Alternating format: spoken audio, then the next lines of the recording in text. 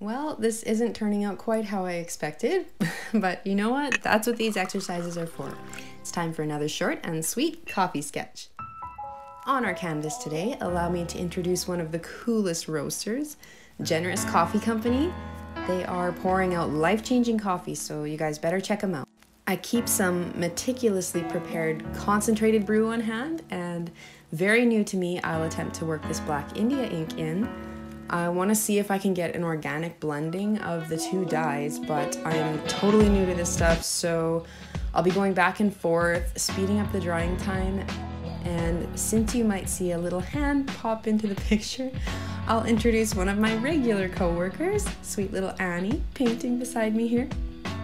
Going even more out of my comfort zone, I'm choosing sort of a landscape idea. Birch trees, they are just so pretty and I love them, but I don't know, I just don't normally paint trees or florals and that kind of thing.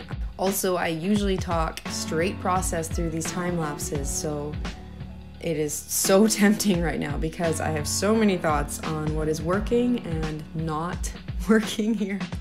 But I'm gonna resist that today and instead tell you a little story about myself, because why not?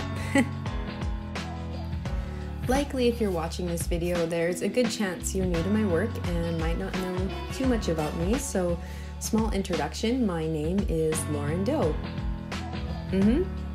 Daae. I know what you're thinking, it should be day. By every rule of the English language, I'd have to agree with you. So if you call me Lauren Daae, you're in good company with pretty much everyone else. But the history, as far as I know, just being a Norwegian family, that's apparently how it kind of sounds if you snakke norsk. You'll get an O sound out of two A's, I guess. Actually, Daae is my married name. My maiden name was Clairholm, also Norwegian.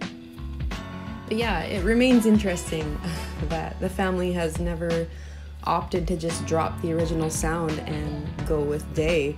It's funny though, I'm just so used to people having no idea how to say our name. I think I might actually miss it if it was easier. It's like this special tell on who actually knows us. Anyway, I know I'm not alone in the world of tricky last names, so if you have a name that confuses people, I'd love to hear it. Well, that's about all the time I have for today. I'm not sure how I feel about the result of the ink with the coffee. Let me know what you guys think.